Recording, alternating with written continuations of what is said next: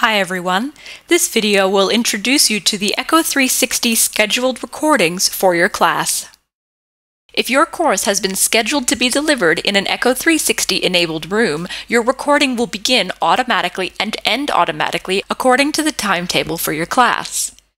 This recording will start automatically at 5 minutes past the hour your course was due to start, and it will end automatically 5 minutes before the class is due to be finished.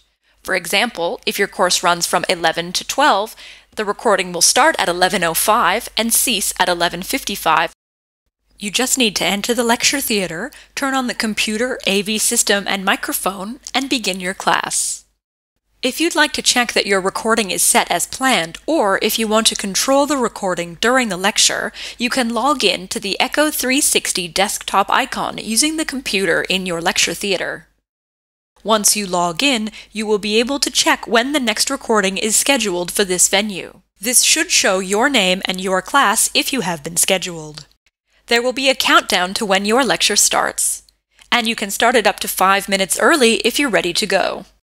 Once it starts, you can also use these controls to stop, pause, or extend the recording.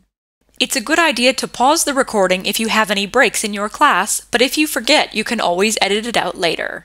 You can extend the length of your recording at any time, including at the beginning, as long as it does not conflict with the next scheduled recording for this venue.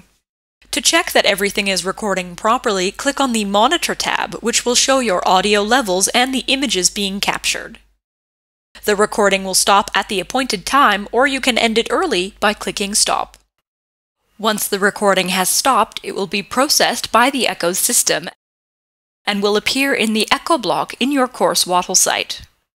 You can also use this Echo block to check on future recordings or to see if your recordings have been scheduled.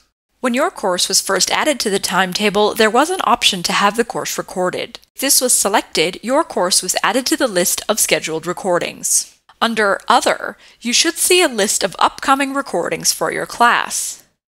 If there is nothing listed here, your class is not set to be recorded.